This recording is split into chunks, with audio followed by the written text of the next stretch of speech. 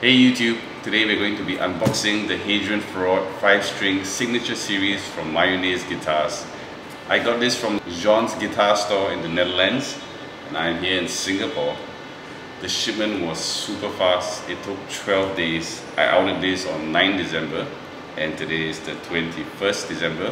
FedEx, you guys, super fast, and the box looks minorly damaged. I see a little bit of perforations in there, but hopefully the bass inside is okay. I'm not sure. Maybe this video could be a submission for warranty if anything is broken inside. I hope not. So let's get to it.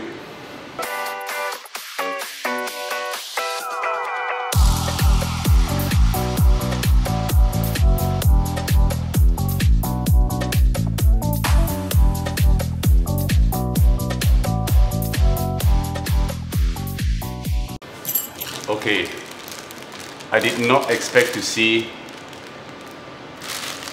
Holland's Stroop waffles in the package.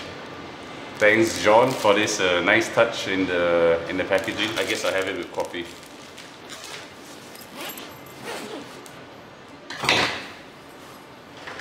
Oh baby.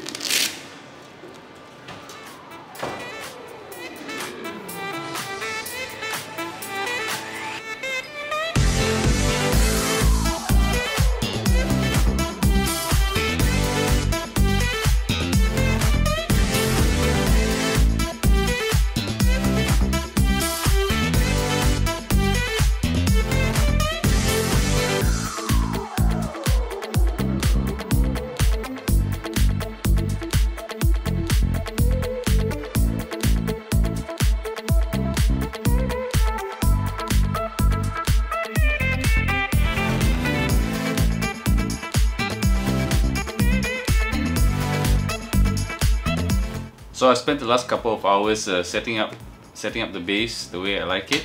Let me share with you some of the things that I did to get it to be comfortable to the way I like to play it.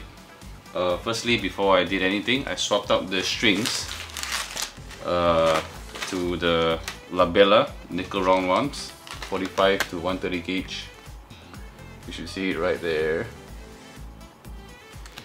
Right, why it's important to change out the strings is because the tension for the strings is obviously different from strings to strings. So when you want to set the neck, when you want to adjust the truss rod and get all the intonation, you want it on a pair of strings that you're going to keep for a while at least, so you don't have to keep fiddling around with these things. So after I set up the strings, the neck was a little bit concave, yeah.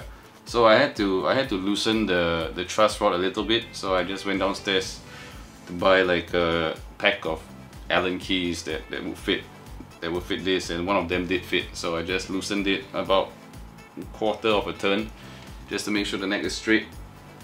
Yep, so that's nice because I was getting a lot of buzz in the upper area. I brought down the strings on the bridge. I lowered the strings to get it closer to the strings closer to the neck for lower action, because I like it a little bit lower. Mayones set it like a little bit high, and of course adjusted the intonation and all those things that you have to do to get your tuning right. One thing I didn't really like, or I'm curious about, is the ramp, because I mean there is a piece of acrylic ramp that the Hadrien Feraud signature series comes with. The ramp is a little bit low for some reason. I'm not sure if you can see it.